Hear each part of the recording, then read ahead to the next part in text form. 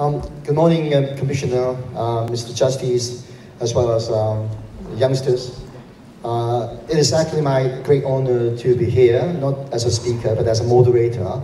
My duty is actually very minimal. I just try my very best to make sure that we have a very natural and also smooth flow regarding the speakers and also some of their highlights. I will also prompt them regarding some of the important issues surrounding the core principles of integrity. Today we have a very good mix between speakers and students' representatives. If I may introduce the three speakers, even though they need no introductions for as far as Hong Kong students are concerned, but in case for our overseas friends, if you don't know them, I will introduce them briefly regarding their bio and also their credentials. The first one is Mr. Bernard Chan. He is also the organizing committee chairman for this event. Mr. Chan is a deputy to the National People's Congress of China and a non-official member of Executive Council of the Hong Kong SAR government. He was a member of the Hong Kong's Legislative Council in 1998 to 2008. He graduated from the Pomona College in California and is the president of Asia Financial Group and Asia Insurance. Regarding his community services, Mr. Chan is the chairman of the Advisory Committee on Revitalization of Historic Buildings, the Council for Sustainable Development of Hong Kong, and the Council of Social Service, deputy chairman of Oxfam Hong Kong, etc. He also serves as the chairman of the Lingnan University Council and the Hong Kong Thailand Business Council, and is an advisor to Bangkok Bank, Hong Kong branch. Our second speaker is Professor Stephen Cheung. Professor Cheung, President and Chair, Professor of Public Policy, joined the Hong Kong Institute of Education in 2013. He was Dean and Chair, Professor of Finance, School of Business at the Hong Kong Baptist University. Professor Cheung was also convener of the Business Advisory Committee at the university. Professor Cheung is highly active in academic research, focusing on corporate governance, corporate social responsibility, and financial market development. And he also publishes widely in international refereed journals. Professor Cheung has actively participated in a wide range of community services, including including chairing the Supervisory Committee of the Asian Bond Fund, Hong Kong Bond Index Fund of the Hong Kong Monetary Authority, the Nursing and Midwifery Subgroup of Steering Committee on Strategic Review on Healthcare, Manpower Planning, and Professional Development. Actually, I need to have another breath, which is a very long one for Professor Cheung, like overwhelming bio. He is also he also serves as a member of the Hong Kong Committee for Pacific Economic Cooperation and the Social Innovation and Entrepreneurship Development Fund Task Force. And he also serves as a member of the Commission on Poverty. So you can imagine how wide the interest of Professor Cheung has been, including corporate finance, corporate governance, as well as healthcare and also poverty management. Last year, Professor Cheung held a number of other public services and offices, including chairing the consultation panel of West Kowloon Cultural District Authority and part-time member of the Central Policy Unit. I wonder whether Professor Cheung has any spare time for your family. Last but not least, our third speaker is Mr. Dick Lee. Mr. Lee joined the Hong Kong Police Force in 1972 as a probationary inspector after graduating from the Chinese University of Hong Kong. He was promoted to the rank of superintendent in 1981, chief superintendent in 1992, assistant commissioner of police in 1995. His appointment as Commissioner of Police was effective from the 10th of December 2003, and he retired in January 2007 after 34 years service, during which time he worked in a variety of posts in both crime investigation and general uniform branch policing. Upon his retirement, Mr. Lee became the Executive Director of the Hong Kong Institute for Public Administration, a charitable non-profit making organization that provides management training to senior PRC officials. I would like to invite our youth representative to introduce briefly themselves, as well as how they participate in the areas including this project, the iRelay, as well as the Youth Summit and also the ICAC Ambassador Program. So if I may have Mark first. Hi everyone, my name is Mark. I'm the ICAC Ambassador from the University of Hong Kong. I'm also a Year 3 student majoring in linguistics. So throughout this year, I basically worked closely with my team to organize a lot of different kind of activities, including game booth and movie night.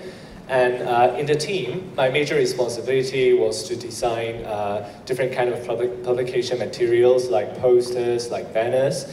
And throughout this year, the experience was very rewarding because I was able to make an impact in the school. And a lot of my friends show interest in what I'm doing. And they are very interested in to know more about integrity. So I would conclude my year as a very rewarding and very meaningful year. Okay, thank you. What about Jacqueline? Hi everyone, I'm Jacqueline, a counseling student from Xi'an University. This year is my final year, so I really get to represent iLIC to participate in this Youth Integrity Project. As a committee member in this project, I really appreciate the efforts the staff given in this project. So I really hope my talents can fulfill in this project and express my talents and my creative force with all of you. Thank you. And Winnie? Morning everyone, I'm Winnie. I'm studying in the Hong Kong University of Science and Technology. I'm also the current ICAC ambassador this year. My major is finance and economics. In the ICAC ambassador program, I work with my team to promote integrity in campus by booth, film show, and also escape game. Working with such passionate teammates make this year fruitful to me. Thank you, Winnie. Now, without further ado, I would like to invite Mr. Dick Lee to kickstart with our panel discussions experience sharing section first.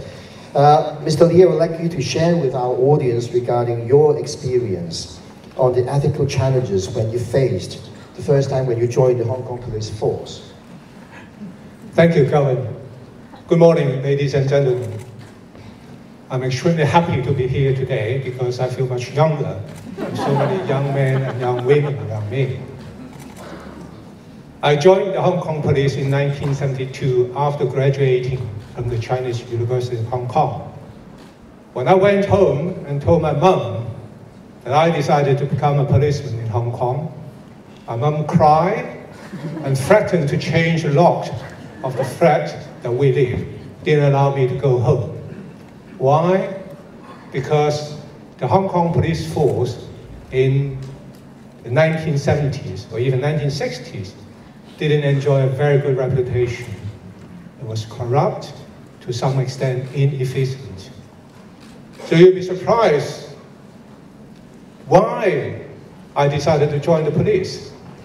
I decided to join the Hong Kong Police in those days. It's only for one reason, to play basketball.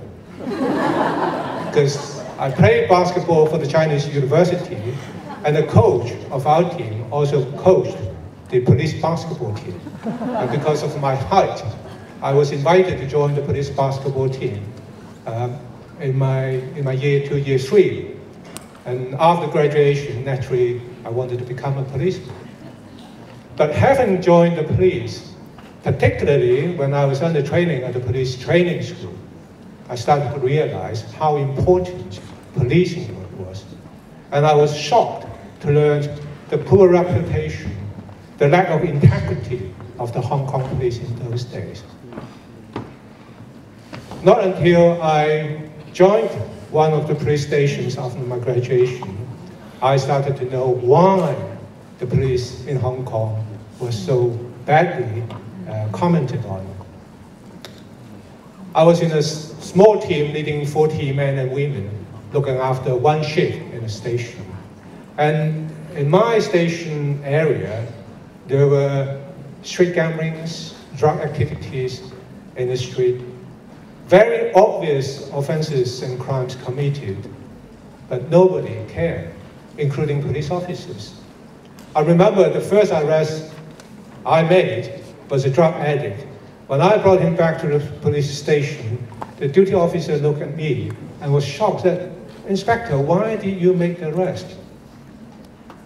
I said, "Well, I saw him commit an offense, I saw him being suspicious, I stopped and searched him and found a packet of heroin, suspected heroin, so that's why I brought him back to the station." I said, "Inspector, your job is not to make an arrest. Your job is to supervise your men and women, and they will make the arrest. It's not your business."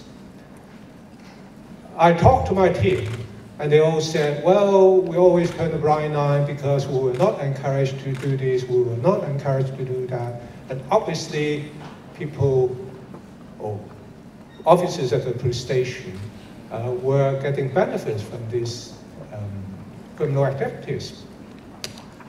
I remember my first lesson learned of being a straightforward and honest police officer was that I took a team of my staff to raid a gambling establishment. An observation that we had been carried out for weeks and found there was a threat in the station area where we suspect to be gambling divers. So I obtained a gambling authorization or gambling warrant from my boss and raided the place and arrested 60 offenders there with gambling equipment and money. And after that, the next week, I was transferred to the police technical unit, miles away from my station up in the north of the New Territories, where I was trained how to use tear smoke and rubber bullets. Didn't allow to go back to normal police work. But the situation was such that frustration and efficiency of the service was seriously affected. But there was no channel to make the complaint. There was an anti-corruption branch in the police force in those days, but people tend to take away the anti and call it corruption branch. And you know the reason why, because they were the most corrupted department within the police. Fortunately, in 1974, as 1.5 years after I joined the police, ICAC was established. And we had a channel.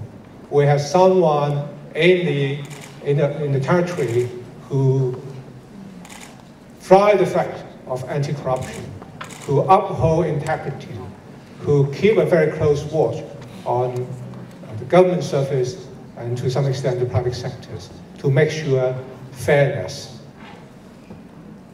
ICAC was established and changes were started in the police force. In those days, I joined the changes. But in the early years, between 1974 to 1977, there were still corruption activities carried out in the police because people thought it's another gimmick by the government. It was like the anti-corruption branch. It will become a toothless tiger. In 1977, I remember that the Hong Kong government announced as amnesty on people who were involved in corruption, and then serious changes were introduced. Between 1977 and perhaps 80s until the 90s, there were changes in the police force. And I was a member who followed changes, eventually take part in changes, and gradually led the changes in the police. I actually witnessed the Hong Kong police crawling all the way from the bottom of the valley to the day when I retired from the police, enjoyed a very good reputation in Hong Kong and in the world indeed. You may ask me, during my service in the police, was I ever offered any bribe? I reserve the answer for the ambassadors. Thank you. Thank you very much, Mr. Lee. Now may I invite the youth representative to ask the question. To Mr. Lee, he invited me to ask the question of whether he actually received any bribe. May I ask Mr. Lee, how do you overcome the dilemma of accepting a bribe? I was very fortunate. Contrary to what people believe, the first day I opened the locker in the station when I graduated from the training school, I didn't find a thick brown envelope. It was empty. There was no money at all. In fact, throughout my career, nobody offered me bribe, despite arrests that I made. I presume somebody had already taken the money, and perhaps they had already taken my share as well. But I was never offered bribe. But I said unfortunately because if I were offered a bribe in those days, particularly in the early days of my police career, I just didn't know how to handle it. Because there was no education, there's no channel to report corruption. And that's why earlier I said I was glad that in 1974, when ICAC was established, there's a formal channel for complaints of corruption. There's a formal channel to seek assistance, to seek advice on anti-corruption matters. Having said that, I suspect I had taken part in perhaps meals paid by someone, and when I asked my share, and people just turned around and said, well, you don't need to pay, someone else already paid it.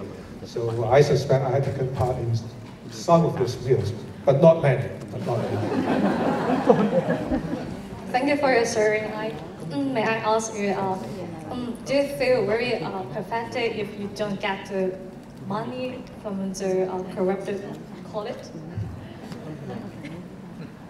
As I said earlier, I joined the police not because of money. Although in those days the police did get very well paid, I joined the police because I wanted to play basketball for the police team. But money to me is never that important. I know a lot of people want more money, but I can tell you, you can never ever bring the money to heaven or hell when you finish your life here. My advice to young people is that money is not the most important thing. Integrity is.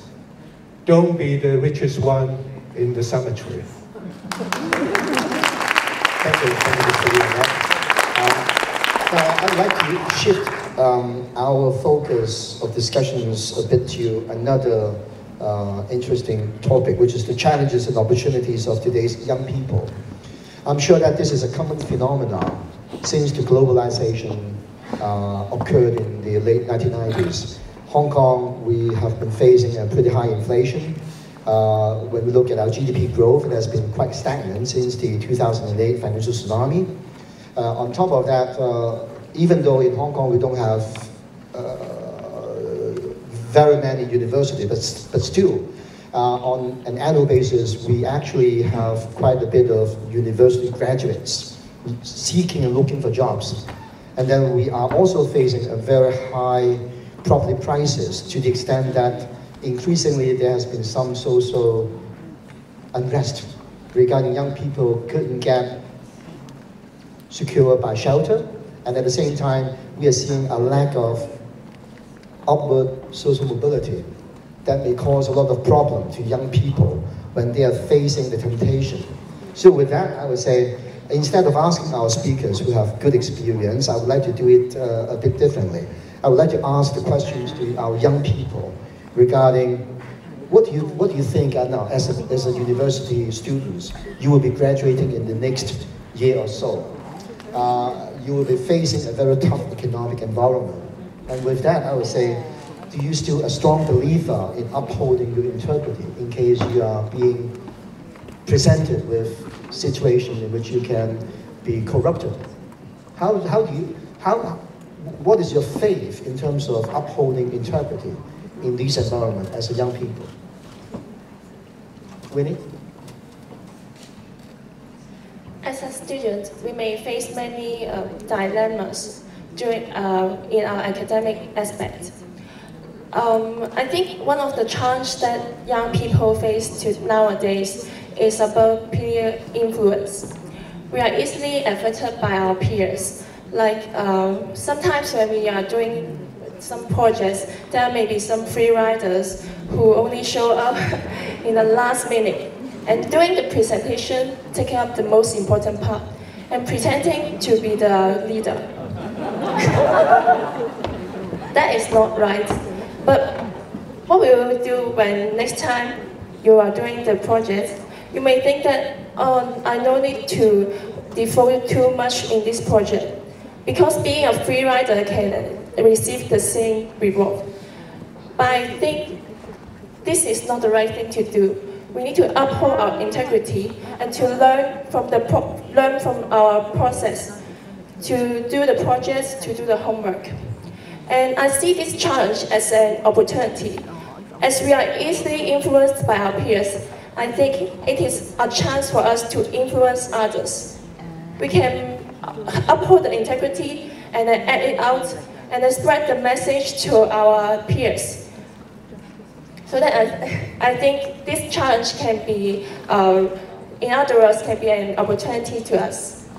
Thank you very much. And then I would like to invite Professor Zhang to share your experience. I understand that when you were young, it was not easy for you to study, and that eventually you get a chance to have a further studies in France in a very famous university. How was it interpreted to you when you were young? Do you believe that it has value? I went to Chinese school like Dick, a bit later than Dick. I went to Chinese school because it's not because I like to play basketball. I can't play basketball. You can tell I'm much shorter than Dick. And I was a math student when I was in Chinese school, and I come from a very grassroots family-based family. I remember when I was young. My mom wanted to take a driving license, and she took lessons, and she was told by her master if she paid 500 Hong Kong dollar, she didn't even have to go to take the test. And she refused to pay that 500 dollar, and eventually she has never got a license until the day she died. That really marked in my mind about the integrity, about the situation, corrupting situation in the 60s, in the 70s. Let me switch the topics a little bit to the challenges. Kelvin has described the challenges for our new generations right now. I've written down three major challenges for young generations. The first one is we see the world is getting more globalized. And we see there is a flood of money flowing around the world because of the financial crisis, because of economic crisis. And what we have seen during the past year, we see assets bubble. We see property prices has been going up. A lot of young kids, a lot of younger generation, they've been complaining. They would never have a chance to buy a flat. Easy to compare. When I start to work, the housing prices at that time, when I started to work in the early 80s, it was about 1,000 Hong Kong dollar per square feet. And right now, we are talking about at least 10,000, sometimes even more than 10,000 per square feet. So, but the salary has not gone that much during the same period of time. So we see the gap between the poor and the rich is getting wider, particularly between the asset class, people who have asset, and people without asset, getting wider and wider. And the young kids' dream of buying their home is getting further apart, farther and farther away. The second challenge is the aging society. We have been talking about asking the old people to stay on to their job until the age of 65 or 70 right now, because we see a lack of working forces, a lack of new generation to join the workforce. But if we ask old people to stay on, people like me, that really reduces the chances for new generation, for the young kids to go up in the social ladder. So they will see far more competition than our generation. The third point I'd like to mention, the first challenge is the younger generation is much better educated than my generation. In my day, the chance of getting into university, my day is about 2 universities. we're talking about 1 to 2% of students or high school graduate can get into university. Right now, the number has gone up to 18 to 20%. We see 10 times more university graduates than in the old days. And the competition started when you guys graduate from the university, when you get your certificate, your diploma from the university, your competition starts. Meaning that you, as a young generation or a new generation, you are going to have far more competitions than us. The challenge. I was a dean of the business school at BU, and when we train students at business school, we see them to become accountants, auditor, financial analyst, and most of them will end up having a job in the business sector, in the private sector. Some end up in the public sector as well. In the business world, there is full of temptation. I think, Kevin, you know better than me. As an auditor, when you look at the books of the listed company, and then one way or the other, you know, the management will want you as an auditor to work closely with them to come up with a very creative book or creative accounting, one way or the other. And at that moment of time, then the integrity comes into your life. You may ask yourself a question. Because of more and more competition, you want to move up the ladder. And at the same time, you have to ask yourself whether you should safeguard the integrity. What you have learned in the university.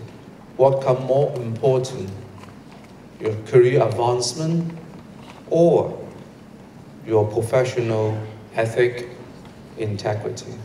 My answer is very obvious. I think professional ethics, integrities far more important than career advancement.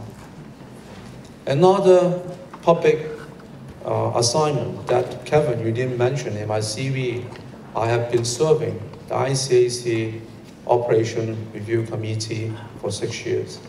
And I have to confess, Commissioner, it was the toughest public assignments that I have in my life.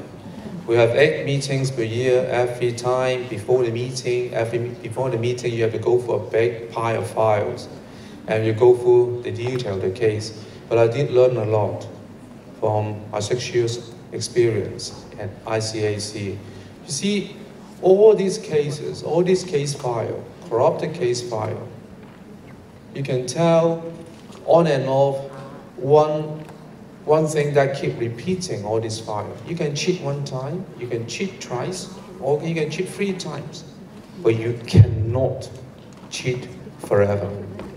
And one way or the other, the justice will serve. You will get yourself into trouble. So my advice to the newer generation, to the young generation, when you face this kind of competitions in your career development, in the future, temptation to be bribed, temptation to advance your career in a faster pace. But if you need to sacrifice your integrity, your answer should be no, no. Thank you. Yeah, thank you, Professor Chen. Now, I'd like to ask Bernard a question. Well, surely given your credential as a very experienced business leader, as well as chairman of various committees in charge of cultural aspect and also humanities aspect, you have a diversified interest, but then you prove yourself that you have been an exemplary leader in various aspects. So may I ask you an advice regarding the essential qualities of being an ethical leader, because we understand that ethics and also integrity are of utmost importance for a successful society. Thank you. Well, first of all, I'd like to welcome all the students in Hong Kong and overseas. I think those of us from Hong Kong, we might take integrity or anti-corruption for granted because as Dick put it, ICAC for the past 30, 40 years have really changed this culture for Hong Kong. So now, each one of us, even my generation, I'm slightly younger than Dick, but I grew up not really experiencing a lot of this temptation, this issue for our generation or your generation. But this is Hong Kong. But Hong Kong is not just Hong Kong. We are an international city. We need to work with all our counterparts, whether it's in mainland China or Southeast Asia. And so the temptation is not just about between you and me. It's about pretty much anyone that we do business with. So in the case of my business, I have operations in Thailand, in Indonesia. I know we have students from Thailand and Indonesia here this morning, so my business are there too, and throughout the whole Southeast Asia and the mainland China. And for those of you from those countries, I don't have to go into detail, saying, not necessarily always is black and white. Doing business in these places, there are times where there have to be some gray area. And how do you deal with it? So even someone like myself, I have to address these issues daily. How do you address issues where it might be a norm in these countries, in those countries, where it's not for us? That is a challenge. We're not just talking about some classroom case study. I'm talking about real life. And I'm saying maybe I have to also do what Dick said. We have to do this offline. I better not make it too public about it. But it's a challenge. But what I do believe, however, is what makes Hong Kong successful in where we are today is largely due to the fact that we uphold this integrity. Why do people come to us? We compete globally. Why people choose to come to do business in Hong Kong? We are no better than most other countries or cities. And I believe one of the major reasons why people do come and choose to set their base in Hong Kong is the fact that we have the rule of law. The Honorable Justice Chan alluded to earlier, because people believe in us. People in fact believe in our rule, our law, and the integrity. This is all about perception though. But the fact is up to us to deliver that. So this is why one thing I think is so important for us, not just for textbook or lecture, is in real life. Hong Kong can only survive going forward, competing in a global sense, is the fact that we have this integrity among us. It's important for you as a student to, especially not just for those from overseas, or even for those among us in Hong Kong, because we tend to take it for granted. It's only when you start to do business elsewhere that you realize that, hey, you are so lucky that we have, well, first we have the ICAC here, keep reminding us how important it is, but it's already somewhat embedded in our culture. But only when you start to lose it, that's when you realize how important it is. And I'm going to give you a case. You might think that I'm here telling you something about, I don't need you to tell me this. But the truth is, and some of you may not know, in fact most of you don't know, even back in year 2000, we're talking about 14 years ago, I was being investigated by the security regulator in Hong Kong. Well, it's not because of something I did. If it was something I did, I won't be sitting here today anymore. I would be, probably in jail or something. But what happened was one of my colleagues in my company have committed a crime. Well, actually, we're not sure whether he actually committed a crime yet, because he actually left Hong Kong, disappeared. I think the police is still after him somewhere. The Interpol, the international Interpol is still going after him. But anyway, the fact that there was a lot of fraud behind it. I didn't realize it, but I was the director of that company, of that subsidiary that was involved in that situation. And so I was investigated for 2 years. That 2 years was a very painful lesson and reminder. Because up until then, I just took for granted. I didn't think about it. I thought everybody would have, I thought that was just, I would never think about people deliberately try to defraud someone or try to, cheat someone. I didn't think of that. I didn't. Certainly not someone within my company. And this is, by the way, he's a senior executive. He's not just, a junior guy. He's a senior executive. And so those 2 years was extremely painful. Because I could have lost all my reputation. Whether actually I did it myself, it doesn't matter. In fact, I think what I was being penalized was the fact that I did not put in enough control. It's all about governance. Now, of course, today, after the numerous Enron and so on, now the whole society is more aware of governance, especially after 2008, Lehman Brothers and so on. But this happened in 2000. So the awareness wasn't really as strong then, at least not for me.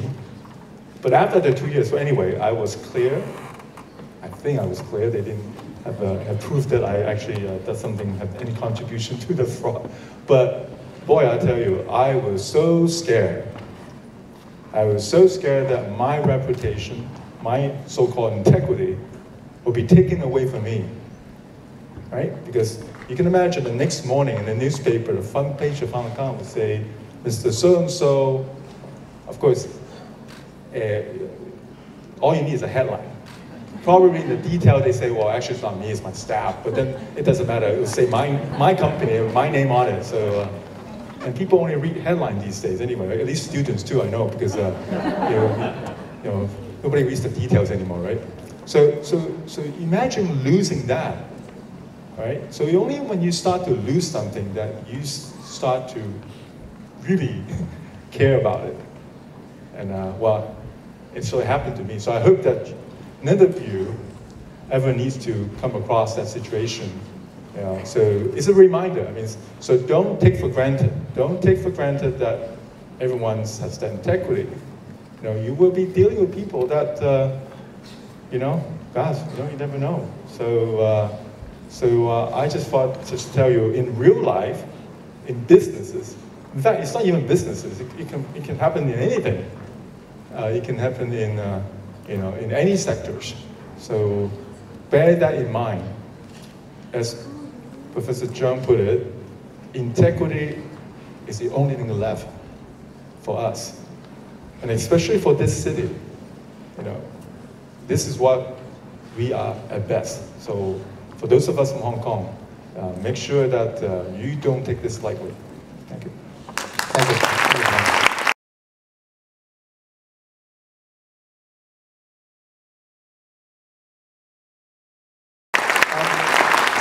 Before opening up the floor for questions, I would like to ask a final question, firstly to Jacqueline, as a youth representative, regarding how do you look at money management? Of course, being a student, for the time being, probably you haven't created enough wealth, but then you have to plan for your future.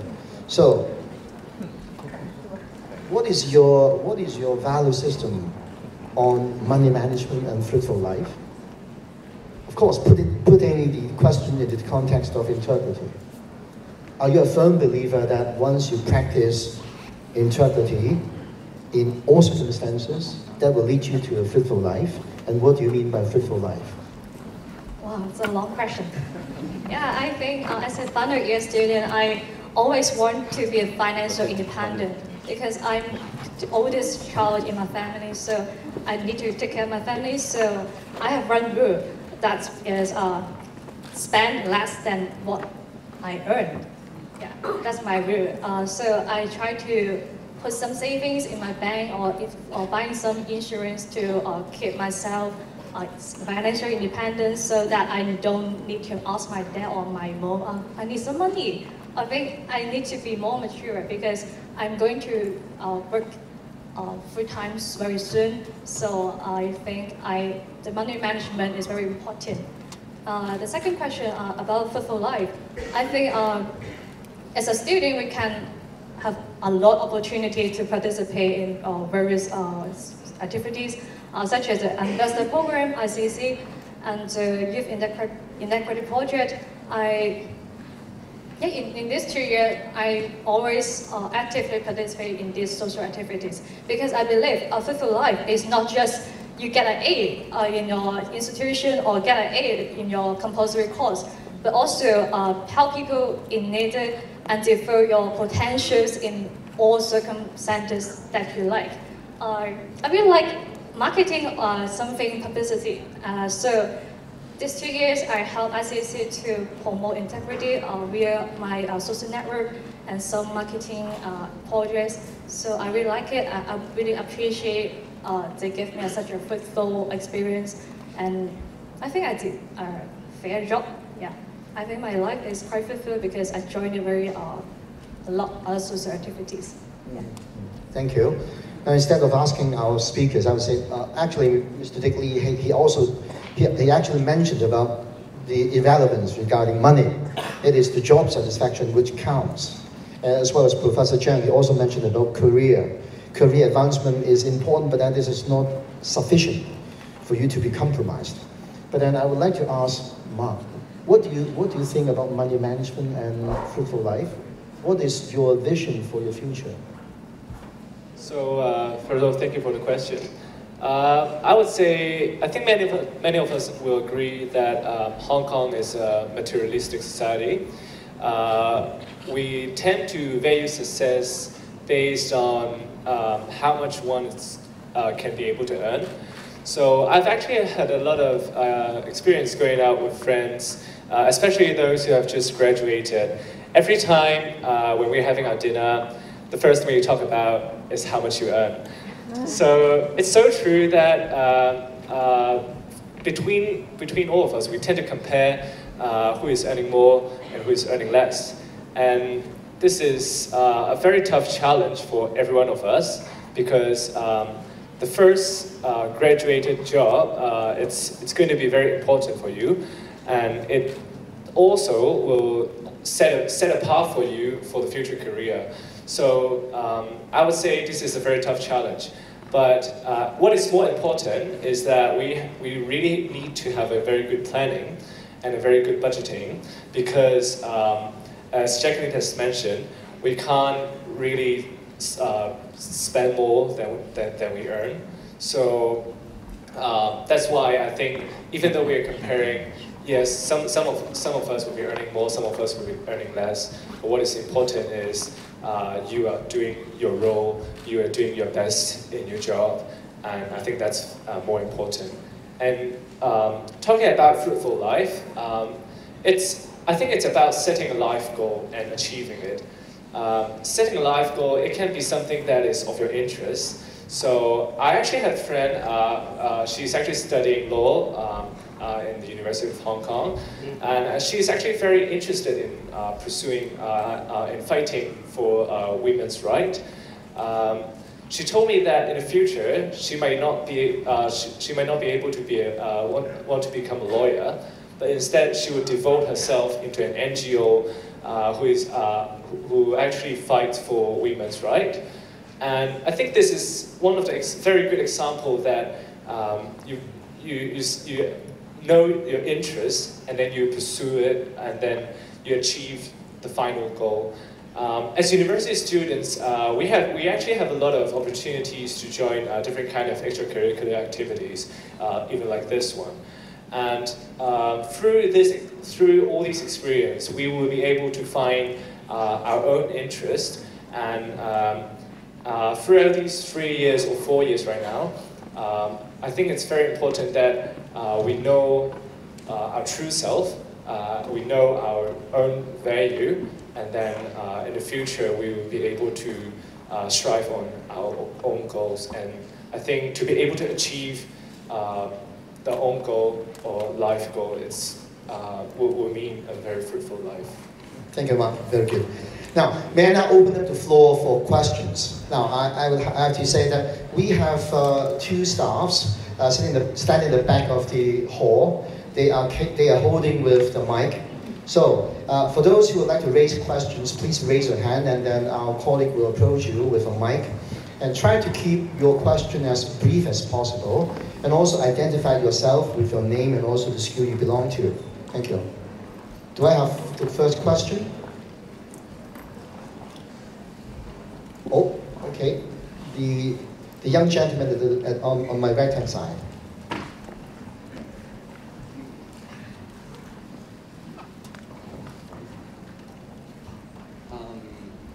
Hello everyone. By impression, many post 80s and 90s. I'm sorry, can you identify your name and also the school you belong to? Okay, I'm Charles. I'm the Chinese University of Hong Kong, one of the students majoring in global studies. My question is that by impression, many post 80s and 90s always complain about many things and have a radical response to so-called unfairness. As a young people or anyone, what is your opinion about this kind of activities? Yeah, unfairness, emphasizing unfairness. Yeah. Unfairness to young people in the 21st century? Even nowadays, yeah. The unfairness? Yeah, unfairness. Regarding lack of opportunities? Yeah, they sometimes they launch some maybe complaint emphasizing their wants. Yeah, even yeah. I try to, if I may twist your question a little bit, and please confirm whether this is your question. Your question is, as a university student, you are facing a lot of pressures from the society, right? Okay. Maybe Professor Chen is the best speaker to interpret your voice from the heart. I think the young generation right now, the post-80s and post-90s, what you guys are looking at is very different from what we were looking at. The economic situations has changed during the past 4 decades in Hong Kong. When I grew up at a university, once we finish university, we are very keen to get a job because we have to give money to raise our own family. Our parents, they didn't have very good jobs. But nowadays, I think the situation, the economic situation in Hong Kong is much better than the old days now. What the kids, your generations, are looking at is much different now. And I would say, I'm glad to see our younger generation are much more vocal than my generation, are much more innovative than my generation. I remember when I first taught in the classroom and I start my teaching career, I remember none of my students even wanted to open their mouth, to raise questions. Right now, students, they say things, they criticize me, they comment from all angles. I think this is something that I would like to see. But I would like to urge the younger generation, I like them to be expressive, to be innovative. But I would like to urge the young generation to be able to express themselves in an appropriate manner. We have a lot of channels that you can express yourself. You're looking for social justice, you're looking for fairness. Done, fair, is something that we call core value, one way or the others. But I urge the younger generation to have the appetite, to have the appreciation. They may come across different opinions, different views, and to be able to have a peaceful discussion and amongst people that they may have different ideas from you. This is something that I have in mind. It's not radical, whatever. I think generation change. I think I'm seeing a generation gap now, when I compare my generation with your generation. Thank you. Do I have next questions? Yes? The young lady in front on the right-hand side.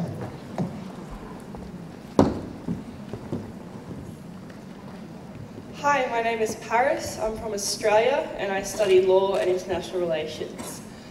In my field of studies, we are encouraged to be competitive. It's a very tough market, and to succeed, we have to strive to be the best. And what I'm afraid of is, while I want to be the best and be a judge, I don't want to compromise my integrity to be authentic, and I don't want to compromise the relationships I have with my peers and other students who I'm also competing with to get the best jobs. In your professions, how do you mediate the need to be competitive with also the need to maintain your integrity in being an authentic person and also maintaining those relationships with your peers? Yeah, excellent question. Yeah, for Mr. Dick Lee. This is a very good question, and I would like to share with you my experience being a police officer.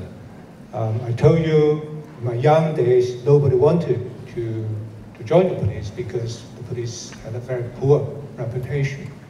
Situation changed in the 80s, particularly now in Hong Kong. Young graduates, men and women, queue up to join the police.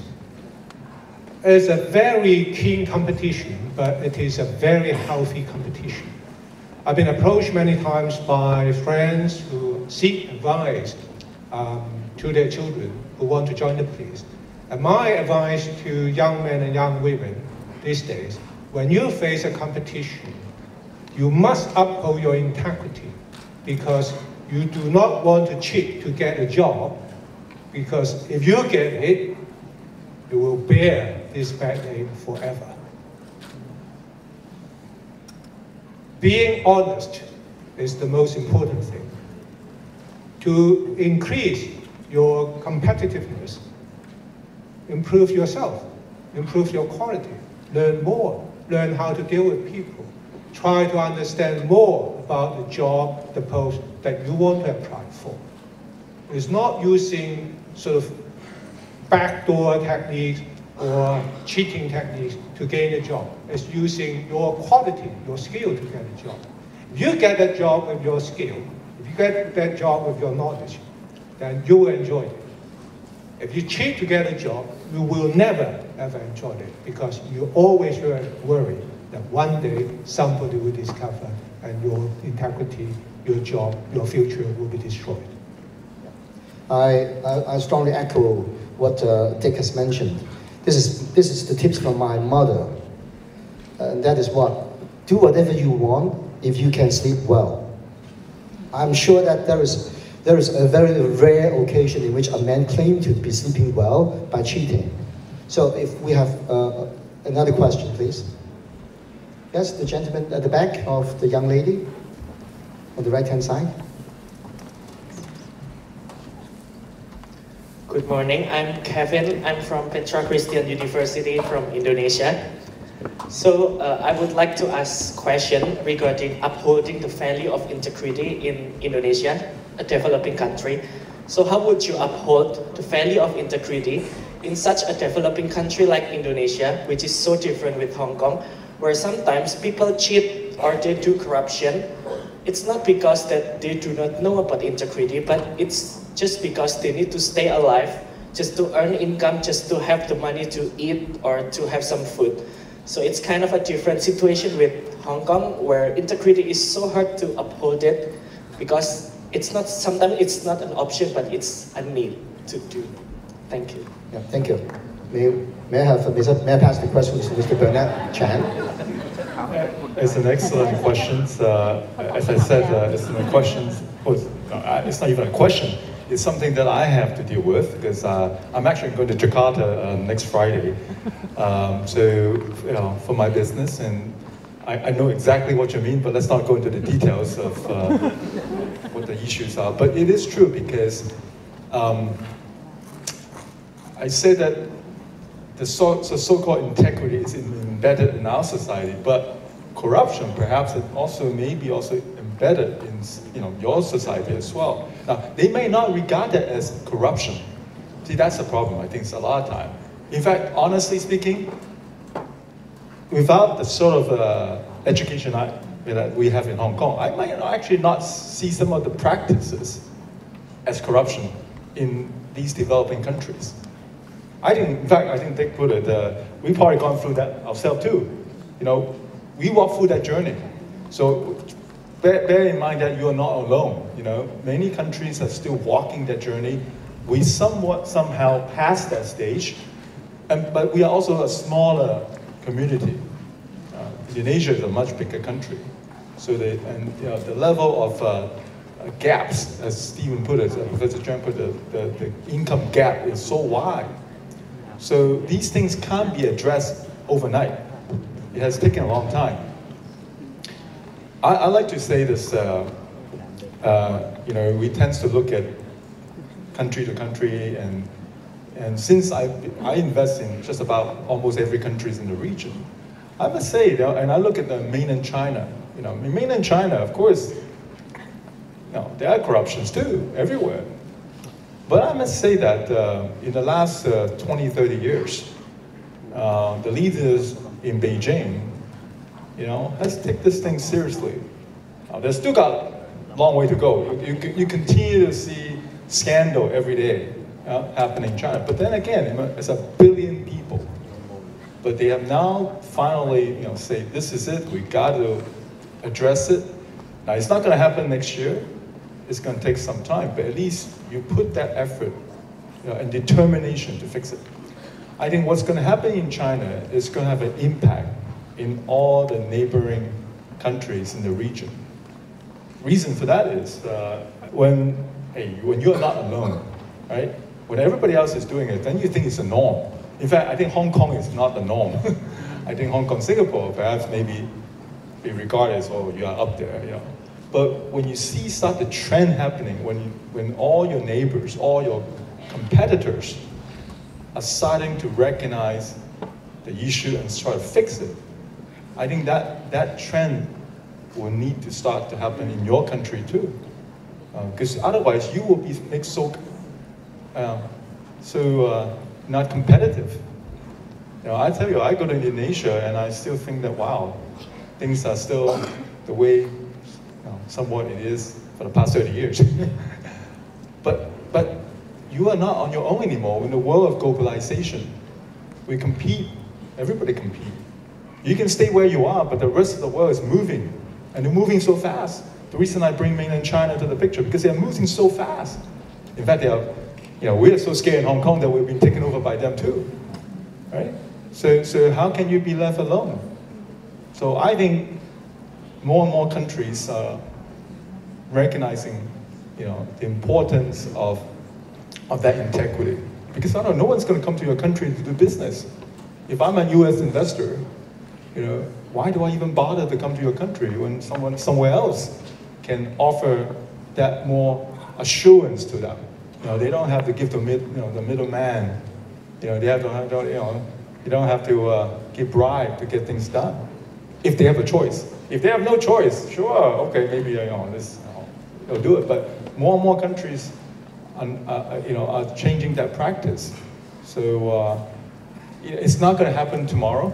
It's going to take some time. But I see the trend is happening. The question is it going to be a slow process or a fast process? I just hope that your country your leaders in your country will act on it, because that's the only way to assure your country or any other countries to stay competitive in this whole globalized world. Thank you, Bernard. Any questions from the front row and on the left-hand side? There's a young gentleman nearly at the back of the middle row. So can you please keep raising your hand so that our staff can identify you? Yep, please. So you will be the next one, okay?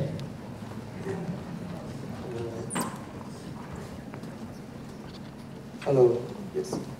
I'm Leo Wong from Hong Kong University. Then I would like to ask a question. According to The Economist, it has released a chronic capitalism index, which is measuring and place prosperity of government-business connection. Then Hong Kong has topped this index.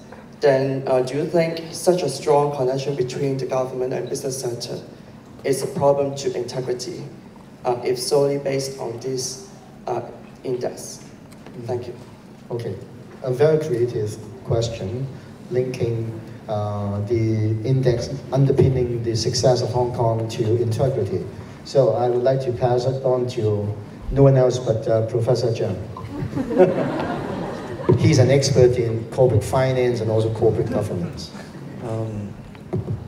Well, I would like to supplement the last question and then go to the new question. I have spent some time, about 10 years ago, drafting a corporate governance guidelines for the Asian Pacific regions, including Indonesia. At that time, we have a committee that composed of members coming from various countries in the region. While we were drafting the guidelines, I remember we have representatives from other countries in the region keep on saying that there should be a cultural difference factor in corporate governance practices. But again, in my view, even though we have very cultural, our culture are very different. But when we look deep down in our own culture in Asia, stealing and cheating is not allowed in every single culture in Asia. I think we have a standard, and this standard we should uphold the core value of our culture. Don't give a perception that people, Asians, this is the way of doing business in Asia.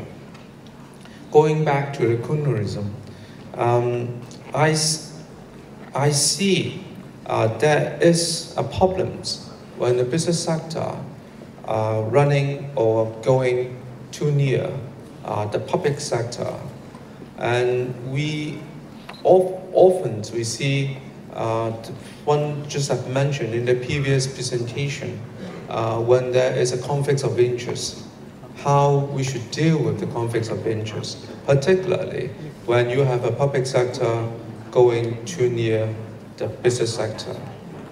And there's a lot of relationships going on between the society, among different sectors of the society.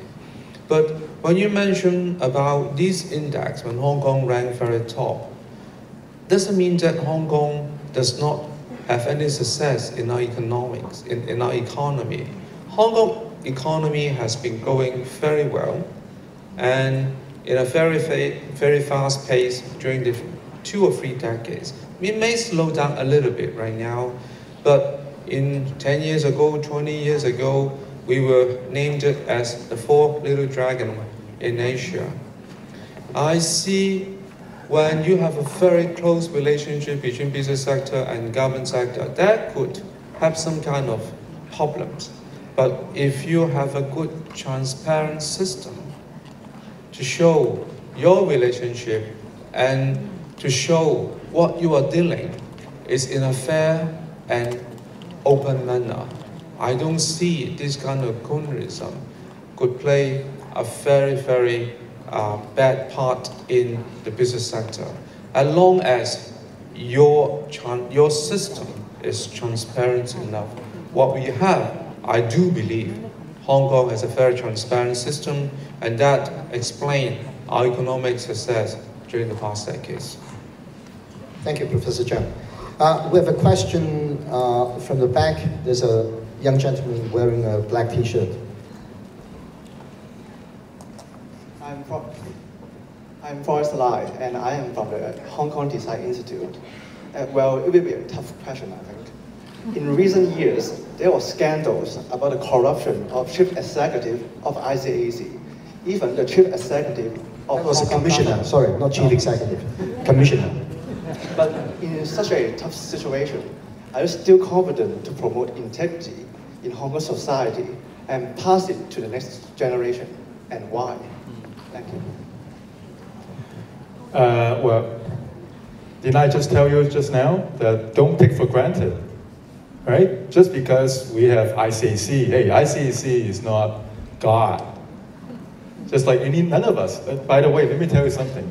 Sitting up here is no easy job for us too. because each of us will be held responsible and say, oh, you're here to talk about integrity. What about your own integrity, right? So I'm actually quite nervous because when I walk out of this room, I may have reporters asking me, saying, did you know you have done something 20 years ago? And so, but the point is, should we know? But if you don't know, you don't want to know. I'm sure I have done something not I was supposed to. Maybe not 20 years ago, maybe 30 years ago. But the fact is, these things can happen to anyone. Now, of course, it's unfortunate that it happens at the helm of the ICAC. But then, so far no one proved there was a corruption law. But it's not even just whether it's a corruption or not corruption, whether you actually find the facts or not. It's a perception. It's already a very damaging act. So it's quite unfortunate. But I look at I always look things from the positive side.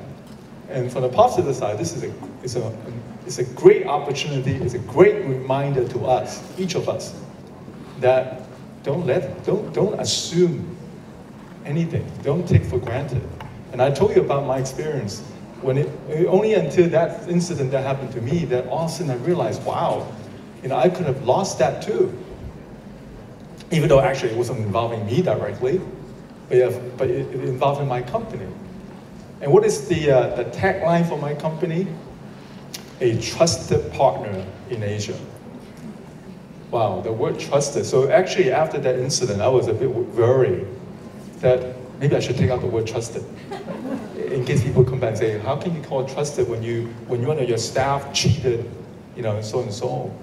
But anyway, the point is, each of us, including you, each one of you, this is our job to uphold those standards. So, as I said, I'm not directly associated with ICAC. I'm just chairing this event, but I am sure all the colleagues in ICAC are doing their very best, to uphold those standards for us. But it's also take us, everyone has an interest in this, not just ICAC alone, but each one of us as a citizen of Hong Kong, it's our job to uphold those integrity. But as Professor Cheung put it, the good thing about Hong Kong is that this is a great, amazing place with huge transparency, and that's good. The check and balances are there, so each one are held accountable. So that's good. So Commissioner Pei is held accountable too. So right. And the system is allow us to have that check and balance. So I have no worry about we as a city continue to strive on this high standard.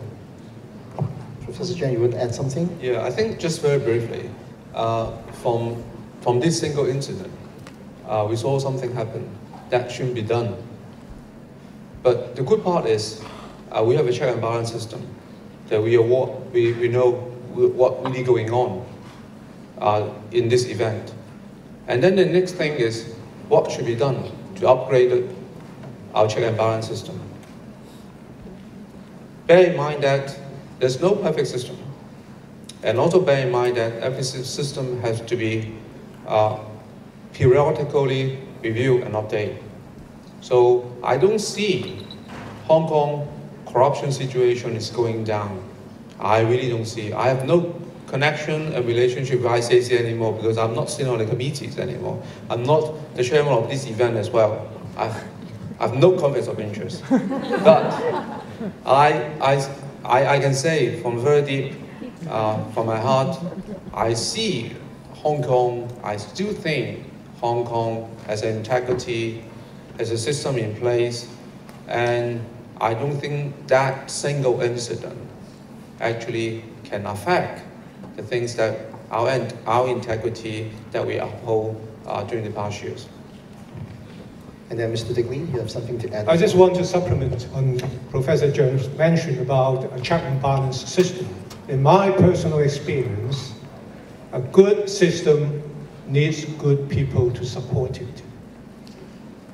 There's no perfect system in this world because it's created by people, by human beings, and human beings know how to bypass it. But we need good quality people to operate the system. That's why we need people like you, young men and young ladies, learn the importance of integrity. Learn how to uphold integrity. This is first thing. And second thing is don't be complacent. ICAC has been doing an excellent job in the past 40 years, and I'm sure they will continue to do it. But education, prevention, and detection should never, ever be stopped. We must continue. I'll give you an example in the police force. Every 2 years, the Hong Kong police force will conduct a value workshop to educate police officers the importance of the values that they need to uphold. They must do it every 2 years because people need to be reminded. In whatever society, there will be newcomers. People will come and go. And you need to remind the community the importance of integrity. And you need to remind yourself from time to time the importance of integrity. Thank you. Thank you, Mr. Lee. Now, ladies and gentlemen, you have to bear with me, and then please accept my apology in not able to allow you to ask any further questions, because integrity is also a function of timing, and then we will be shortly closing the forum. So therefore, instead of taking more questions, I would like to wrap up by asking our speakers to give their words of advice to students and young people regarding integrity. So if I may do it in this way, Mr. Bernard Chan, please give yours first, and then Professor Cheung, and then Mr. Dick Lee. Now, then I would like to finalize with finale by asking the three youth representatives to share their experience and also expectations on the society, how the society can help you as youngsters in strengthening integrity so that you have a brighter future. So if I may do it this way, Mark, you do first, and then Jacqueline, and then Winnie. Thank you. Well, enough been said from me, so perhaps what I'd like to use this moment is to ask you as the leader, because the fact that you're here this morning, I mean, we were just saying earlier that on a Saturday morning, 9 o'clock, or drizzling, why are you here? I guess you're here because you have some interest in this subject and you care enough to be here. But there are a lot more people out there, there are a lot more peers of yours. So what I would like you to do as the ambassadors, as the leader in your schools, please pass the message on, because it's so important for this standard continue to pass on from one generation to the next generation. And without you, the next generation of leaders, the whole standard, this high integrity standard cannot be sustained. So I would just like to draw on your attention to help us to pass this on to your classmates, to your friends, your families, because it's all up to us. Professor Chen? I would like to supplement Bernard's comments. And I think Hong Kong core value and the future on Hong Kong lies on whether our next generation, our younger generation, can uphold the core value of Hong Kong. One of the important core values is integrity. How we can maintain a corruption-free society in Hong Kong to promote Hong Kong future competitiveness.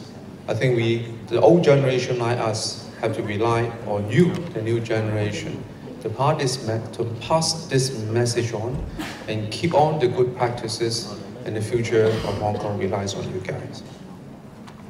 And then Mr. Dick Lee? Well, we talk about integrity, we talk about money this morning, and I would like you to mark my words.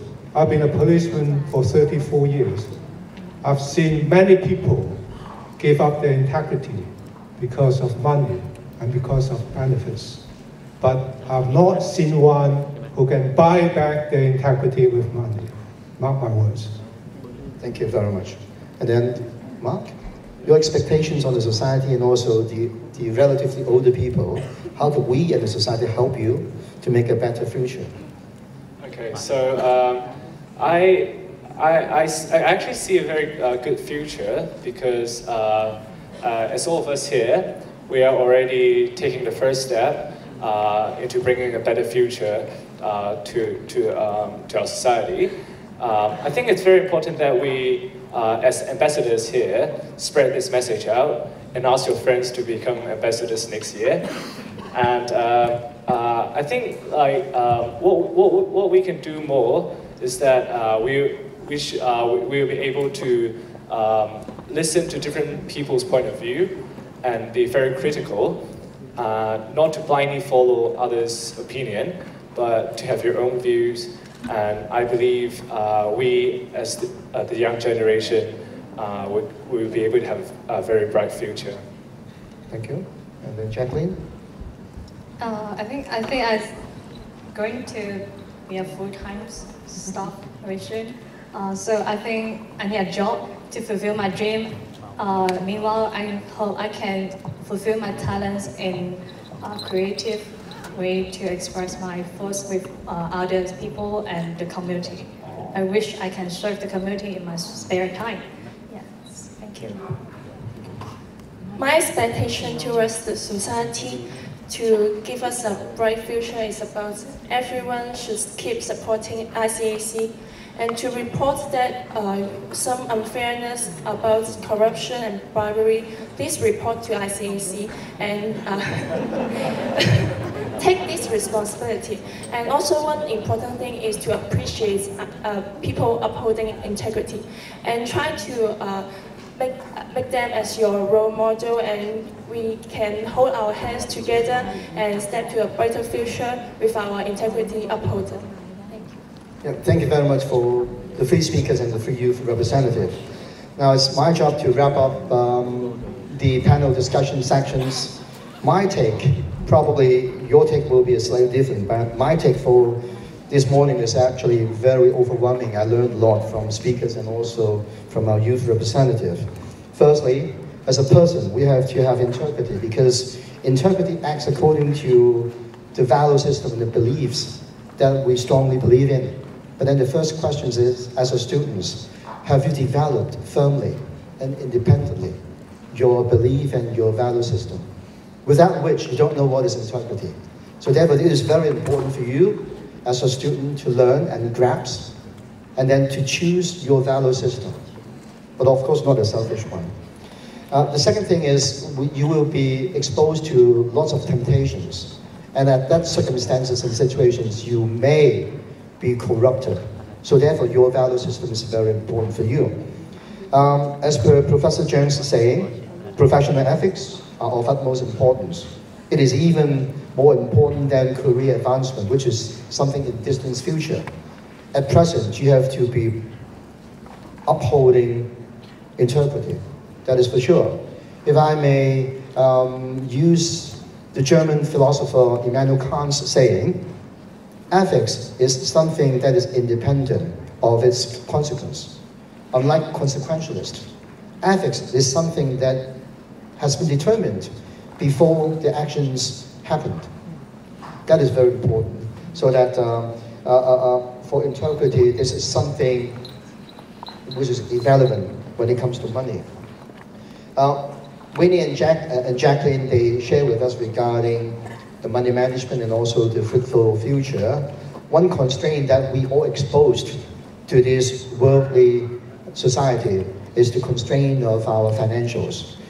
Unless you are financially independent, you will be conducive to bribery and also corruptions at those circumstances. So therefore, that comes back to rule number one. What is your value system? What is your belief? That is very important.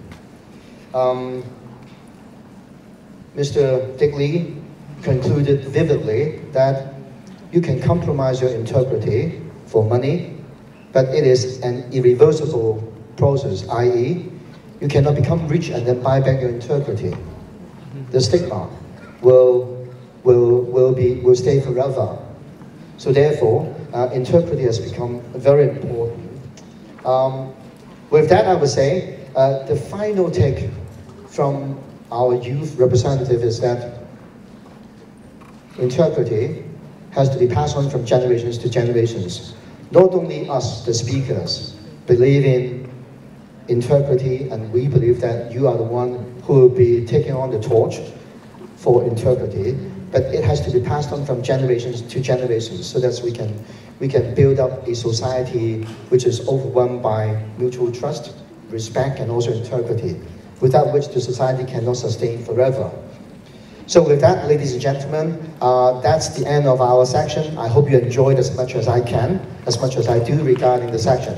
Please give me, please join me in giving a round of applause to the speakers and the three youth representatives.